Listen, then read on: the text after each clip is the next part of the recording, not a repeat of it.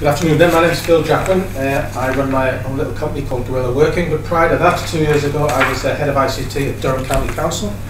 But perhaps what was more relevant is I led on the Digital Durham programme, which is a collaboration of 10 local authorities to bring superfast broadband to the region. A successful campaign, I hasten to add. We ended up with the best broadband in the country, in fact faster than London. Well, it would be if it was the best, I suppose, there you go. Believe me though that getting 10 local authorities to work together was not only an achievement, and very proud of that success. Having said that, we realised that the majority of that was based upon fibre to the cabinet, so copper using on the final mile, and that technology I think has moved on, and now the drive very much is towards full fibre. So again, we're going to have to revisit that as we go forward. So just to be clear, what we're wanting to do today is to give you some money. £2.5 million worth of ERDF money we have available, but it must be matched. The maximum amount that we can put in is 60% of the cost, so 40% match is required from you. The purpose is to deliver fibre to business premises. That's the condition that the ERDF requires. That's the only way you could get the money from the European Regional Development Fund. But we want you to do that in a way that maximises access to residential premises. So snake it through and use the businesses as anchor tenants or as end clients, and pass as many properties as we can. So that's the objective of what we're trying to do. Maximise the amount of businesses, but maximise the amount of access to residential premises passed. It's up to you how you connect those, etc., and whether or not you do it with a partner or whatever. So this is the current position, and in the second phase of the ITT, which Julie will explain to you, and then we'll provide you with as much detail as we can in terms of proper maps, and but this gives you an indication. So this shows you the different colours of the different types of broadband that we have access to at the moment. So the green is superfast broadband through Openreach or BT, and that's predominantly fibre to the cabinet. We've got some Virgin, there's the brown stuff, which is their coaxial cable. Excuse me if I got that wrong, but about 300 meg at the moment or something. Where's the Virgin? Yeah, about 300 meg at most. Yeah. Okay, so that's fine. And we've got the light blue is other Virgin broadband, and the pink is FTTP, for fibre to the premises. So as you can see, FTTP is very small little pockets, and the predominant is either the green stuff, which is fibre to the cabinet. We can see it's extensive coverage, but not the best of it. Well, it's maxed out at around about 80. But what you can see is that there are significant white pockets all over the place where there is no broadband at all, and that's where the 2% of the population live. And yet you might say, yeah, okay, they're very small villages and that sort of thing, but that's not strictly true, and I'll come on to that in a second. So you might think, okay, this is a broadband to the house problem, it's a residential problem, but there are many issues that we want to address. First of all, this is both a rural and a semi-urban area. Yeah, there's 5 principal towns, there's lots of built-up areas in the region, but there are big green spaces in between, and we don't want to forget these people. There are some urban areas which are just too difficult for Openreach to get to, either because of geography. There's a river in the way, or there's an A19 in the way, which makes it very difficult to cross, and so the cost is just too prohibitive going through them. I think I'm there. Repeat that, sorry. It's commercial sites which haven't been addressed as we would, because the BDUK programme was predominantly residential, and we'd like those to be addressed. There's still some problems in the towns and the city centres. It's not all roses in each of the towns, so we'd like those to be addressed. And there's these 2 sites that Keith referred to earlier, such as the airport. And I see we've just announced that today that flights to Spain will depart summer next year. So that there's a huge amount of work going behind this, and there's huge opportunity.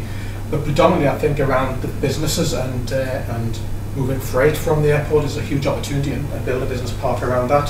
So we need some stuff built around that. And the former SSI site, which again needs some good connectivity to bring businesses in. And there's this additional work that Openreach have currently just come back with us, and they've identify the additional properties that they're going to do and put that into the mix. So this is the picture that has emerged over the last few years. OMR, Open Market Review, that's where we go out the market and say, what are your plans for the next 3 years? And then we take the number of properties that are outside of those plans. So we take Darlington, for example, in 2016 there's just under 3,000.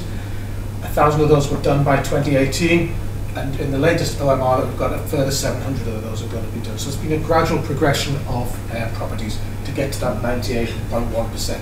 So still a couple of grand, a couple of thousand properties would need to get to that 98.1. But as Keith said, that figure isn't good enough. We'd like 100%. So there are approximately 312,000 properties in Tees Valley area. And the number of properties to get to 100% is just under 12,000. So think of the 12,000 number rather than just the 1,800 number. The government has just announced that it wishes to connect 15 million premises to full fibre by the end of 2015, and everybody by 2033. So really the message is that we need to connect with fibre in this process rather than go to FTTC. Because that'll kill those two birds with one stone. So I have a number of maps, a map for each of the areas, and we'll provide much better quality maps when it comes down to the invitation tender. But this shows that there are, this is Darlington, and there are substantial areas. Is that Faverdale around here? What is it? No, that's Morton Arms Business Park. Yeah. Faverdale is on the top. Yeah. Top northwest, under the eastern area, where the Ziamro Industrial Estate, the Cummins, whatever areas there are, well, undersupplied. We have tried for probably 10 years now, and it's still not done. So EDF is an absolutely viable opportunity to get these businesses actually connected. Excellent. So it's not just pockets of rurality, although there's substantial areas here of urban, well, semi-urban areas, but there are pockets directly in the towns and the cities which need. We quantify that, and well, yes, I have the local knowledge of Darlington. We're looking about 500 businesses. Excellent. In Darlington alone. In Darlington. Exactly. And so we can maybe times that across the region.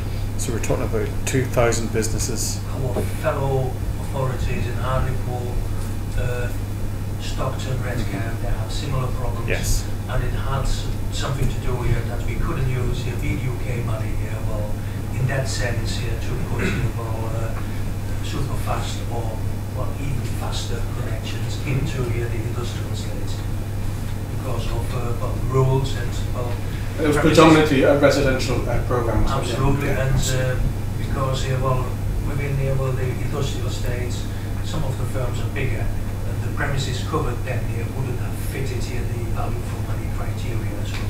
Indeed. Okay, this is Hartlepool, and again there are pockets of areas which are uncovered, but this is the A19 that goes right through it, enough to act as a complete barrier. It's quite difficult.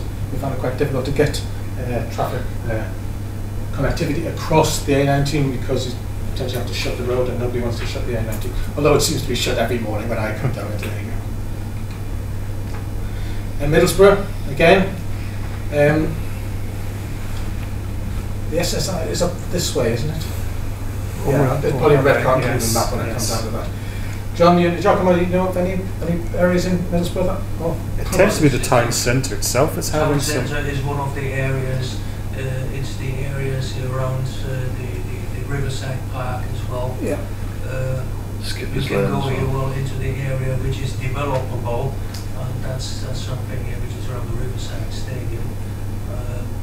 It's a very compact area in its size, but in terms of the amounts, it probably sits on the same level in terms of coverage needed. And the game changer here is going from super fast to ultra fast plus, and the gigabyte ones, because well, as you know, as operators in that business here, businesses often have dedicated lines for it, and they're going here very fast, and they cost quite a lot of money here to install. So it's the infrastructure going into the industrial estates which is really absolutely vital. Yeah, so fibre to the premise as well. future-proof everything that we want to try and do, including the 5G stuff that we need. Well, we need ubiquitous fibre really to drive that forward. Red Claw in Cleveland, yeah, quite a patchy picture.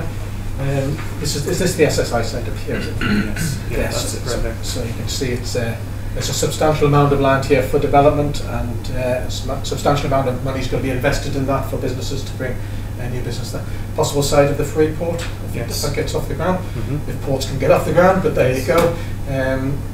So both transport and logistics are key areas for Tees Valley to think about. But the one thing to be said is we have rough ideas where we know there are gaps. That's part of what this exercise is about, you coming in as specialists within this area and being able to find those communities, those premises, those businesses which need to be enabled. That's what we really think the value add of what you're going to be doing is, to be out there and to be able to identify those gaps and provide unique solutions for them. And that's maybe what we'll talk about, the technical solutions which could be permissible under this programme, because it's a little bit easier than what would be under the BDUK programme in terms of the technologies used. Could be. And finally for Stockton, again, big pockets of white space, with not many properties in, but then there's still other places where there are plenty of houses to go to. So the idea is to use the businesses to drive the fibre through, or to pull the fibre through, and then pass as many residential properties as possible. And we'll give you far better maps when we come down to the IT.